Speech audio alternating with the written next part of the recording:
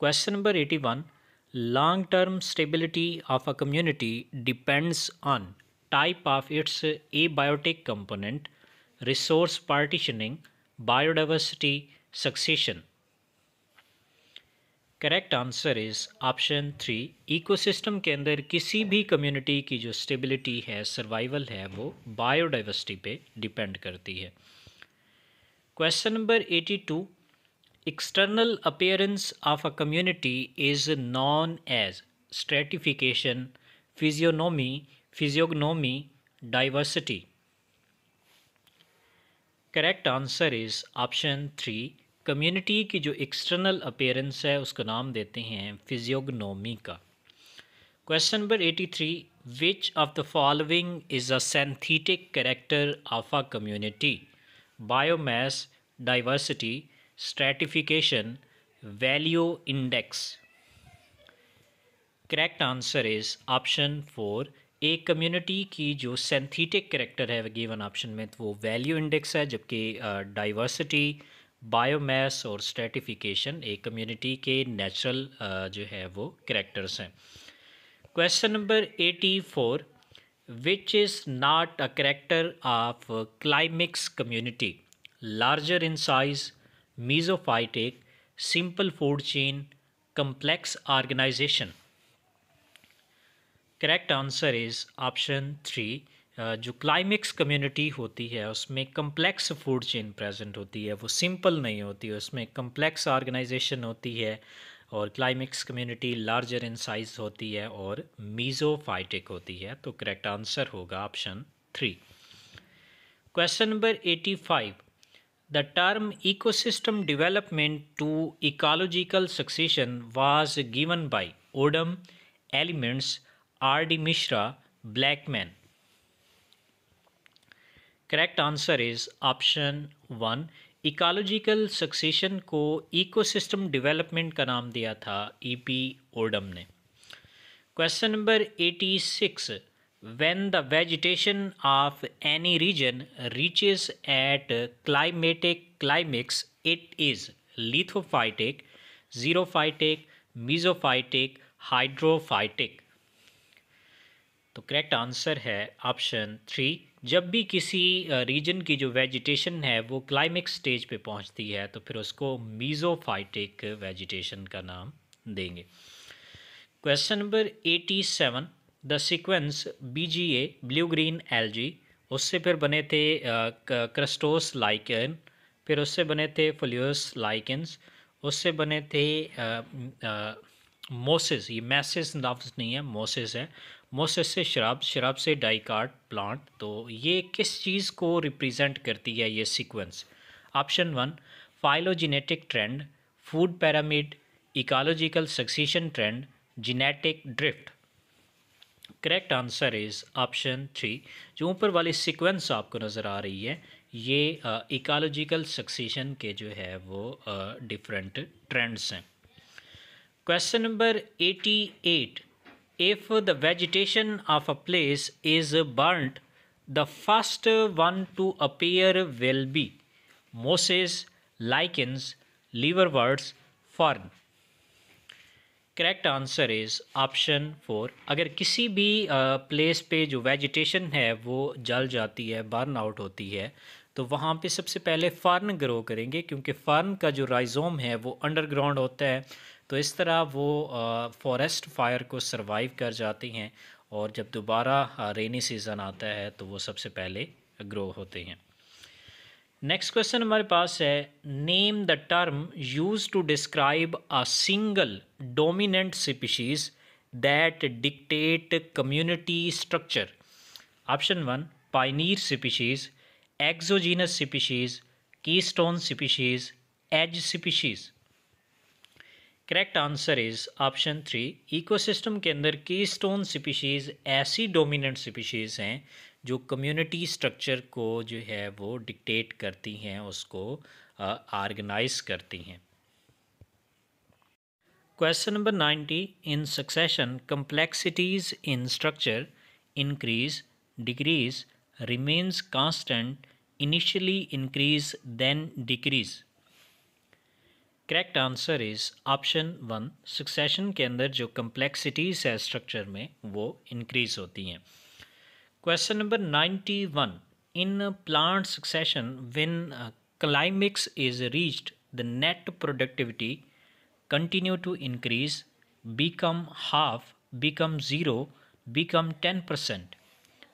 Correct answer is option 1। Plant succession में जब climax stage जो है वो कंप्लीट होती है तो उस वक्त नेट प्रोडक्टिविटी जो है वो इंक्रीज़ होती रहती है। नेक्स्ट क्वेश्चन हमारे पास है, which of the following is the key stone species in tropical rain forest? Fig, Pinus, cycas, fungi. Correct answer is option 1. Fig trees are keystone species in tropical rain forest. Question number 93. Climax community is first stable community, unstable community, intermediate community, last stable community. Correct answer is option 4.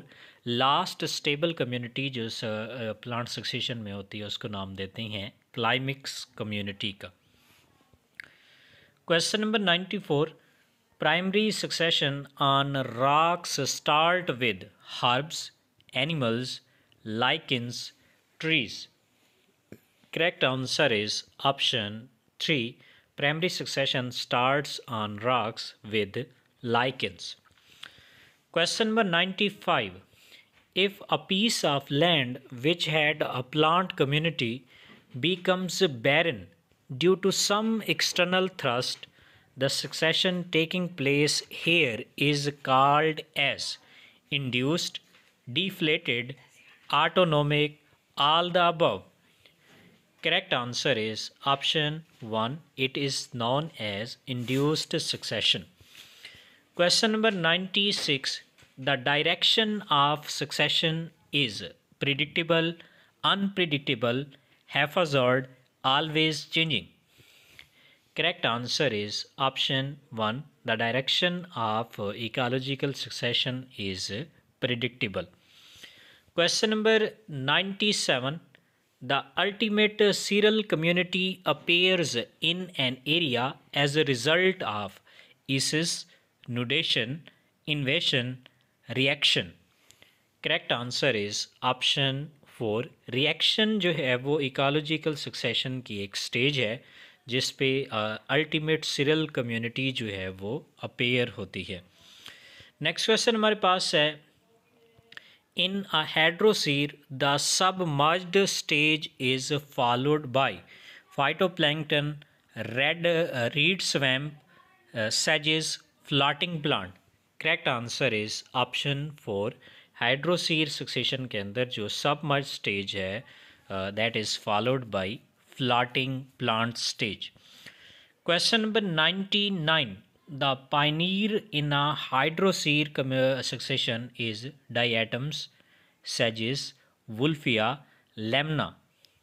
Correct answer is option 1. Diatoms are the pioneer community in hydroseer succession. Question number 100. According to polyclimax theory, the climax stage is controlled by edaphic factor, biotic factor, topographic factor, all of these. Correct answer is option 4. पोलीक्लाइमिक्स theory के according जो क्लाइमिक्स stage है उसको एडाफिक factor, biotic factor और topographic factor तीनों जो है वो control करते हैं। Question number 101। The इन्वेशन of a new community in a bear area is initiated by, तो यहाँ पे ओ नहीं है बल्कि ए है, बेयर एरिया।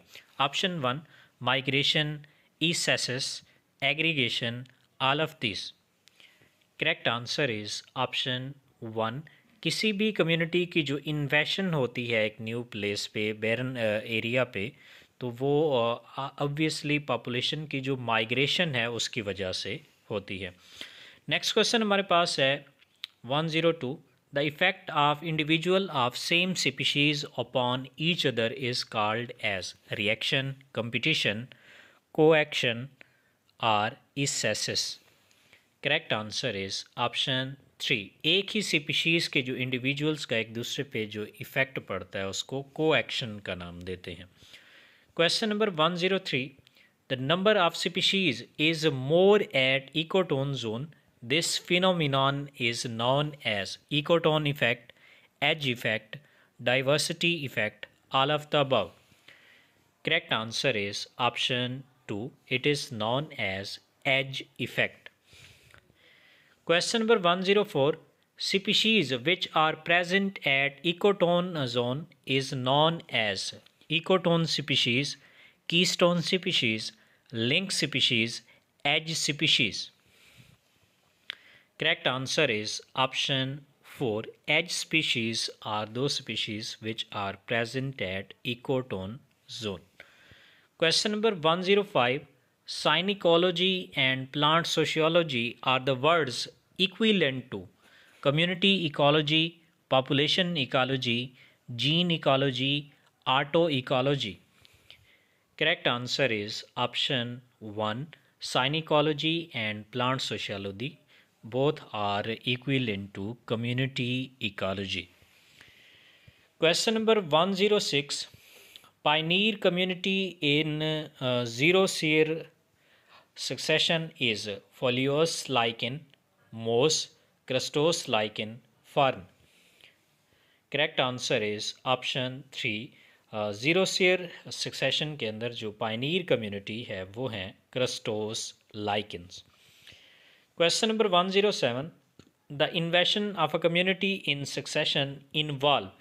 तो एक सक्सेशन के अंदर जो इन्वेशन स्टेज है उसकी अगर हम सीक्वेंस देखें तो सबसे पहले स्पीशीज़ माइग्रेट करके वहाँ पहुँचती हैं, उसके बाद ईसेसिस होती है, ईसेसिस की वजह से जो है वो फिर एग्रीगेशन ऑफ स्पीशीज़ होती है। तो करेक्ट आंसर जो है वो ऑप्शन 4 है। ये एक एग्जैक्ट सीक्वेंस है जो कि इन्वेशन के दौरान टेक प्लेस होती है। नेक्स्ट क्वेश्चन हमारे पास है, mark the climatic cause for the initiation of succession. Option 1 depletion, draft, deposition, micro organism. Correct answer is option 2। तो गिवन ऑप्शन में ड्राफ्ट एक ऐसी नेचुरल क्लाइमेटिक कंडीशन है जो कि इनिशिएशन के सक्सेशन के लिए रिस्पॉन्सिबल है। नेक्स्ट क्वेश्चन हमारे पास है, the physiographic factor responsible for the initiation of succession is erosion, fire, hello, wind. Correct answer is option 1. Soil erosion is a physiographic factor responsible for initiation of succession in an area.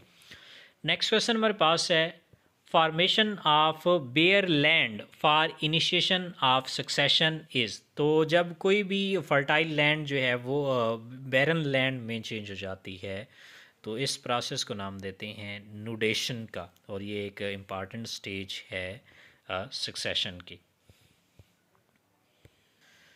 Question number 111. The successive developmental stages in succession is known as pioneer, climax, seer, all of the above. Correct answer is option 3. Seer are the successive developmental stages present in succession between pioneer and climax community.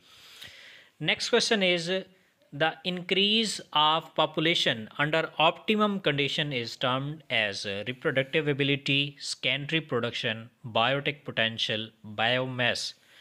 Correct answer is option 3. Biotic potential is the increase of population under optimum condition. Next question हमारे पास है, in a population unrestricted reproductive capacity is called as। तो unrestricted reproductive capacity जो है उसको biotic potential का नाम देते हैं। करेक्ट आंसर जो है वो हमारे पास ऑप्शन 1 है। नेक्स्ट क्वेश्चन हमारे पास है, what is true for individuals of same species. Option 1 live in same niche, live in same habitat, they can interbreed, live in different habitat. Correct answer is option 3. Individuals of same species, they can interbreed with each other. Question number 115. when two ecosystem overlap each other, then the area is called ecotone, niche, edge effect, ecotype. Correct answer is option one. Ecotone zone वो area है दो ecosystem या दो communities के दरमियान जहाँ पे दो कम्युनिटी या दो इकोसिस्टम्स आपस में ओवरलैप करते हैं। नेक्स्ट क्वेश्चन हमारे पास है, community which start succession at a place is termed as climax community, cereal community, Pioneer community, primary community. Correct answer is option three. Pioneer community से जो है वो सक्सेशन स्टार्ट होती है और एंड होती है क्लाइमेक्स कम्युनिटी पे। नेक्स्ट क्वेश्चन हमारे पास है, earliest settler on barren land are the farmers of nature are diatoms, lichens, मोस and grasses, ferns. Correct answer is option to. Lichens जो है वो बैरन लैंड पे सबसे पहले जो है वो सेटल होते हैं, तो they are known as earliest settler और farmers of the nature. Next question हमारे पास है, in plant succession last community is called. तो लास्ट कम्युनिटी को नाम देते हैं क्लाइमेक्स कम्युनिटी का। Correct answer is option to. Question number 119, group of two or more than two plant species is called as plant community, animal ecosystem, plant ecosystem, ecological niche. Correct answer is option one. दो या दो से ज़्यादा plant species का जो group है उसको plant community का नाम देते हैं।